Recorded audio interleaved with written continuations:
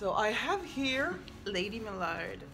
and she's gonna tell us what was your weirdest, most interesting experience with roommates in New York. So I had one roommate, and she would tell me you can use any of my things.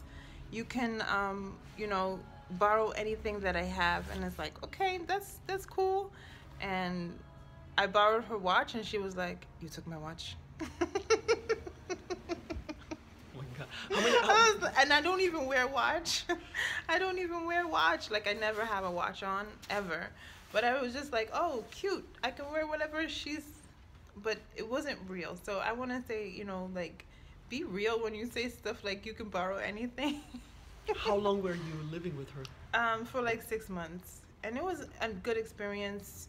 We are still friends. Like she was mad, but then she, got over it. But it was like interesting, people and their things. Anything funny that happened to you with roommates? Oh, I had one experience in California where one of my roommates, well, one of my boyfriend had a roommate, and then I was living in a different house, and his roommate knocked on my door and was like, "Hi," and I'm like, "What are you doing at my house?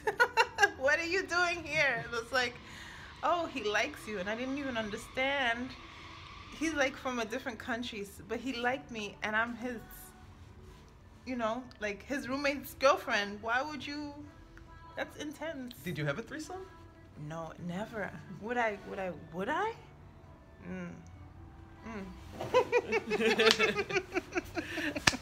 All right.